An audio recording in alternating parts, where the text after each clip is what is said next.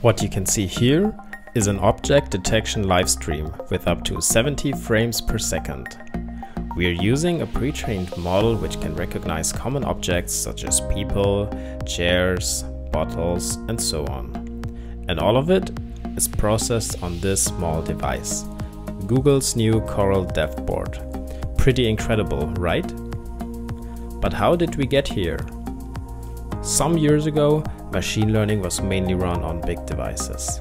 But recently, more and more edge and mobile devices are equipped with processing chips, which are especially made for computing neural networks.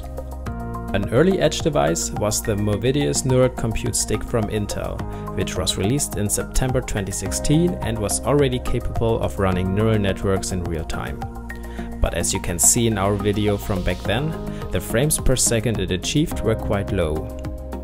Now Google has just released the Coral Dev Board and it promises a 10 times faster inference time compared to the Movidius stick.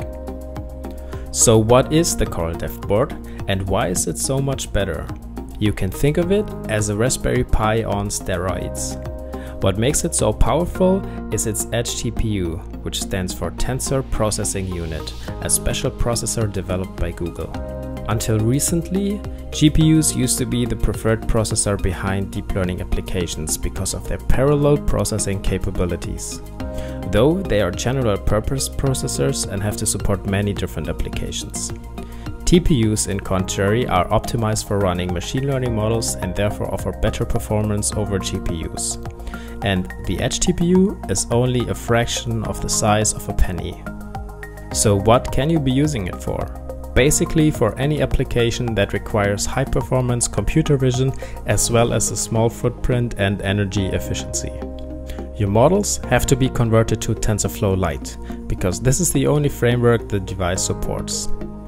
You also have to stick to Python at the moment, but Google wants to release support for C++ soon.